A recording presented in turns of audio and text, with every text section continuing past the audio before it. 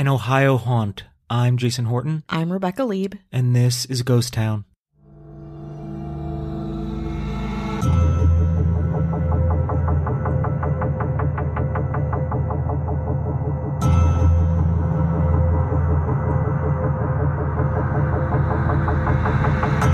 Franklin and Vine Street in the southwest area of Cleveland is a 4-bedroom limestone-looking house shrouded in trees, historic yet nondescript from the vantage point of the sidewalk. But to Ohioans, it's a terrifying haunted house.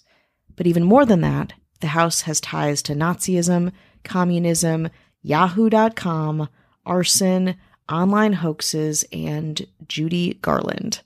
Today we're covering the Franklin Castle, the Tiedemann residence, or what many refer to as, quote, the most haunted house in Ohio.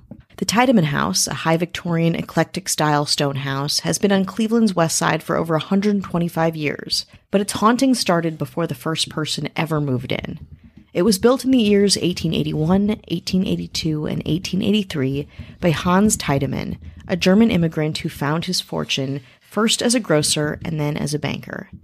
He wanted the best, so he hired the best, commissioning the most famous and successful architectural firm of Cadell and Richardson to create a house on one of, if not the, wealthiest streets in the city, Franklin Boulevard. Hence, Franklin House. You get it. Tiedemann wanted his home to be a safe haven for German immigrants, impressing on them the opportunities he had earned in America, so it had to be grand.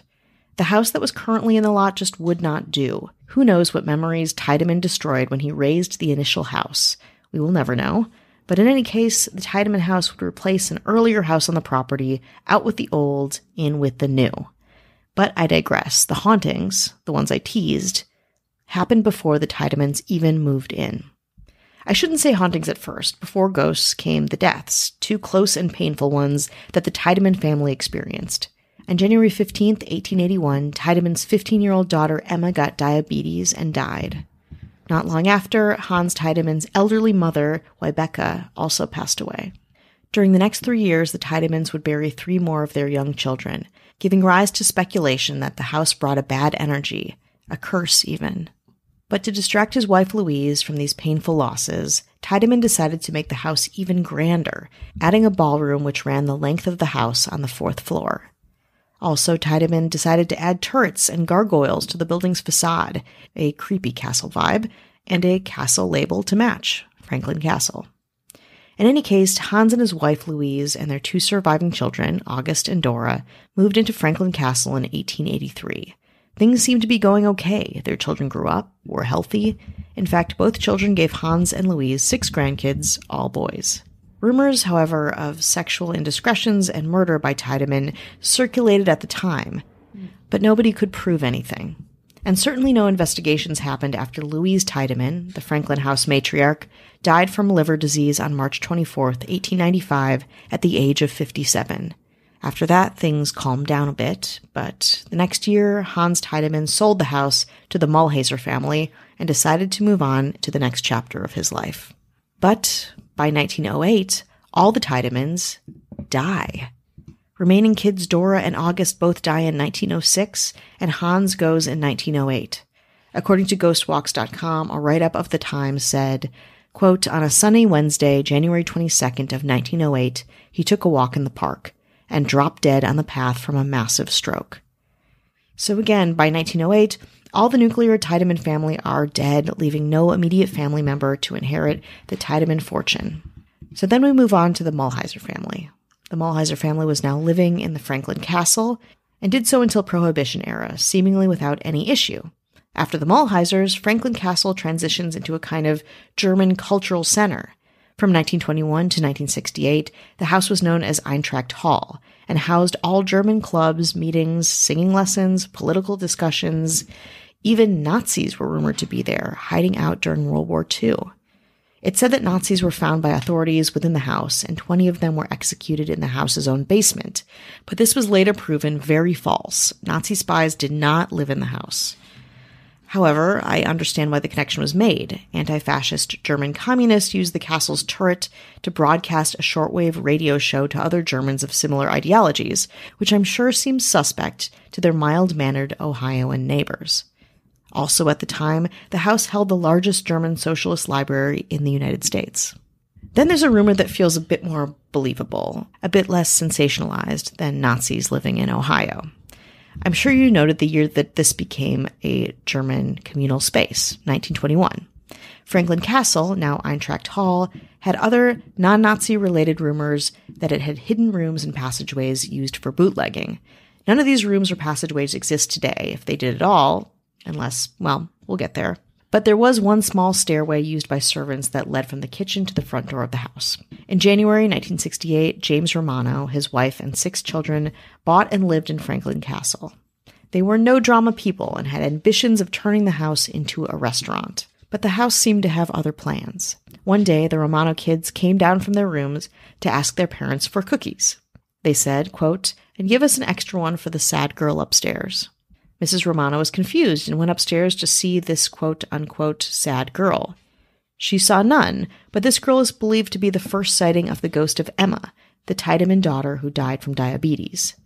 At that point, the Romanos started seeing lots of things: apparitions, dark figures, even a woman wearing a long black dress. The Romano family reported so many encounters with ghosts in their new home, they even attempted exorcisms and cleansings with the now defunct ghost hunting group, the Northeast Ohio Psychical Research Society. Now, I shouldn't say defunct, because when you research Northeast Ohio Psychical Research Society, you get the Northeast Ohio Paranormal Association, a Facebook group with over 3,000 followers. Clearly, ghost hunting is alive and well in Ohio. And of course, I need to hear more about it. But not right now, because now we break. Hi, hello, how are you? Hello. How are you doing? How's it going? Oh, pretty good, thanks. I'm not asking you. Oh, okay. Yeah, I thought maybe one time No. I would get to... Nah. No? Mm-mm. It's for them. It's for them. Everything's for them. You It's should all know that for by you. now. It's all for you. It's all for you, baby. What is that, like from the Omen? Is that from the... It's all for you, Janet Jackson? Damien... In the movie The Omen? Yeah. You've seen The Omen, right? Yeah. Yeah, it's all for you, Damien. Oh. His nanny, I guess. Oh. It's been a while since I've seen it. Same, clearly. You know, in The Omen, it wasn't like good omens, right? It wasn't just like... It wasn't like well wishes. That lottery ticket's going to be a $10 winner. Oh, shit, yeah. Oh, great. Got that parking spot. Hey. Different No? omen. Okay, well, fair. We want to say hello to anyone who's listening, supporting us, spreading the good word. We appreciate it. Thank you so much. Telling everybody about Ghost Town. Tell them, spread the word. You know what? You're like, what do you say on a first date? No, what do you say on a first contact before a first date? Oh, yeah. Has anyone tried bringing Ghost Town into it? And if not, no one has had success by not trying it, so you don't know if that's the thing that's going to lead to true love. Yeah, that's true. Whatever you want. You want That's marriage, true. you just want a companion, you just want, you just Whatever. want Just a whatever. It's hookup. like whatever. You just want a whatever. Whatever you want, whatever. I mean, just put it in your bio. Yeah. It doesn't have to be an app. It could just be your social media, or just have it on a shirt. Yeah. I don't know how about a you tat? introduce yourself. How about a tat? That's not for me to know. That's about your business. Tat it up. First Ghost Town tattoo that's not on one of us. What should they get? They should get like a lifetime Patreon membership. It's the worst idea. Oh, I'm so sorry, everyone. That's not incentivizing anybody. We know who is branded for life one way or another, whether they like it or not, is our government. Mm-mm. Can't do it without them. Mm-mm. They have the mark. That's They're right. under the dark black sign. They woke up and they looked at their arm and they were like, "Oh shit!" I'm in the government. We have the mayors. This mayor had an omen that there was going to be a big old BOGO sale at their favorite store. Whatever that is, a sweet BOGO. I don't want to say what the store is. DSW. Maybe who has BOGOs? A nice buy one get one. They're just like, whoa! I feel like there's going to be a sweet BOGO here. Nice. That'd be Kelly Meehan. Hello. Somebody had an omen that somebody that they wished ill will, nothing really, really bad. And they wished it kind of passively when, they saw him online. They were like, ugh. Like, I hope your fun day gets rained out. It did get rained out. Oh, shit. It did come true. whoa. I don't know how they're going to live with themselves, Powerful. That's but they probably will. powerful. That's Cat Joselle. Hello. This mayor had an omen that the world was ending because they couldn't find the remote control for their TV. Found it. Oh, nice. Charlie Gilbert. Hello. This mayor had an omen, and the sound was coming from inside the house. The sound of Was just their phone because they used the Find My Phone things. They couldn't find it. Another lost. it's like nice. That's Ashley Matson. Hello.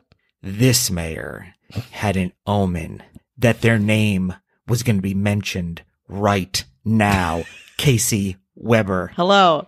And our governor The omenist of them all. did not make a deal with the devil. The devil made a deal with her. Yeah, that's right. That's right. And you know what? Good for the devil. Yeah. It was a good deal. It was a good, fair, equitable deal.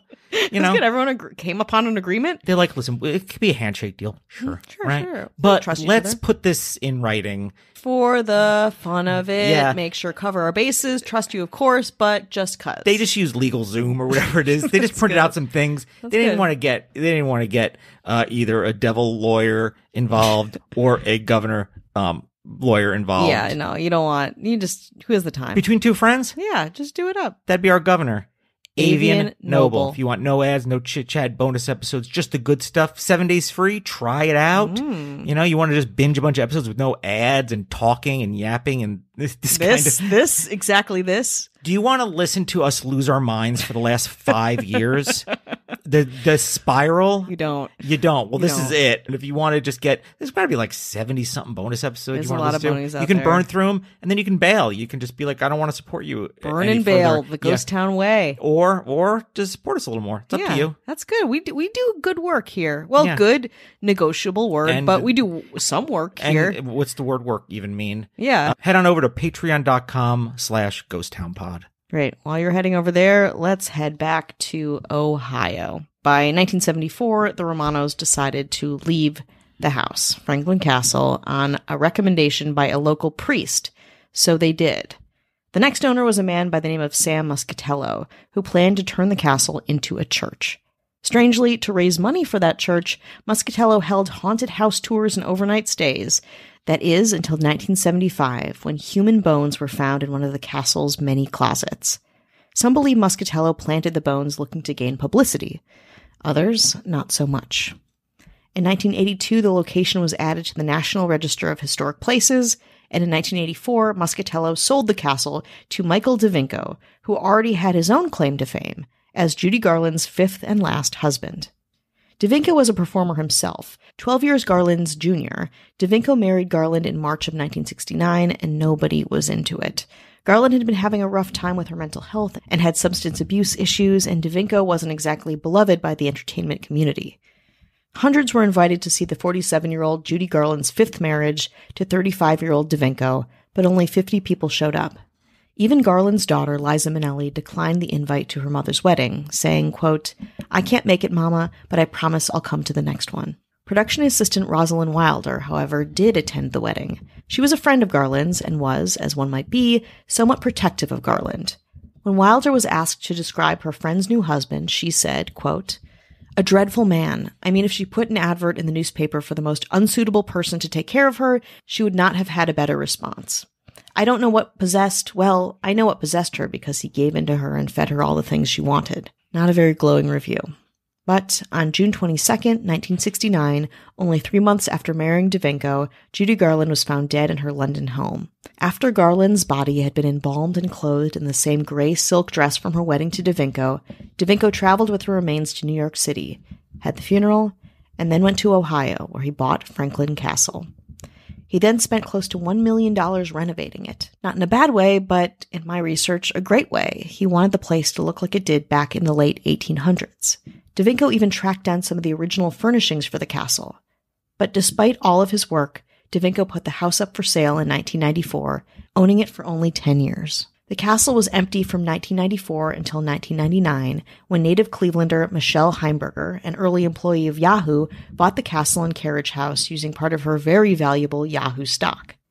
She had plans on restoring more of the house, but in 1998 the house was torched by an arsonist, causing substantial damage to it. In 2004, there were rumors that Franklin Castle was going to be completely renovated and turned into some kind of members-only club, as evidenced by Franklin Castle Club promotional websites, glossy photos, and business plan.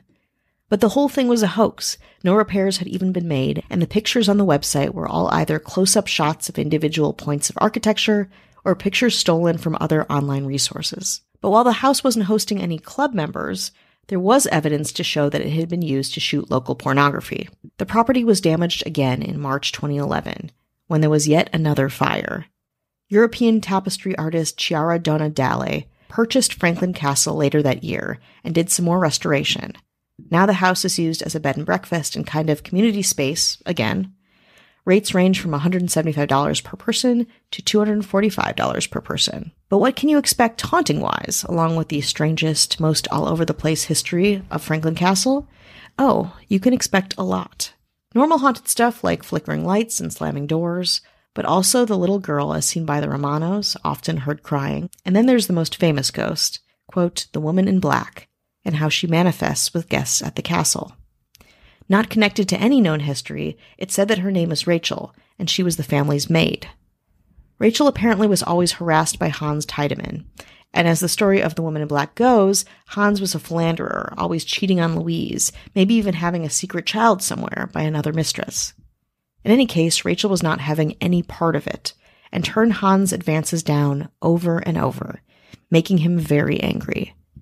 This all led to a confrontation in the tower room, the room in the house's legendary turret. The legend goes on to say that Hans Tiedemann snuck up behind Rachel, wrapped his hands around her throat, and strangled her to death. That's why guests who go up to the turret often have the sensation of not being able to breathe, of being choked. Here are some testimonials from people on Reddit who have been inside, at least. At most have a long history experiencing the house as neighbors, friends, etc. From Stockfig6180, my mom's friend lived there from 1985 till 1989, before it was updated. All the passages and false doors were so fun when I was 8. Not scary at all. From Begonia824, my friend used to work at Ford with a former owner. According to this person, the man's daughter used to play with the ghost of a little girl. Take that for what you will. Says my cat can't cat. Spent a lot of time there. I'm close to the woman who owned it when the fire occurred. Actually, I'm the idiot who told her it was for sale since I lived a few houses away at the time. Haunted? I don't know. Not much of a believer in ghosts, but there was one room that was off. Creepy? Yeah. A lot of Mickey DeVanco's decor was on the creepy side. I'm talking a fully mirrored shower with seating and hot tub room with peepholes, and a secret door. We used so much bleach. From Lake Lover, there's a book that's pretty comprehensive and puts to rest old rumors. The house is most definitely haunted. I've spent time there.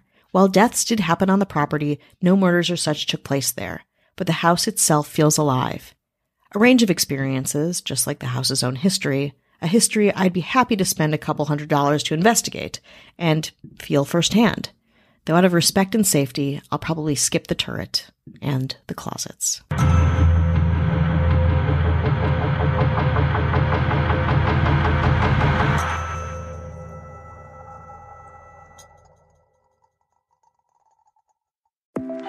For America's climate goals, investing in clean energy adds up.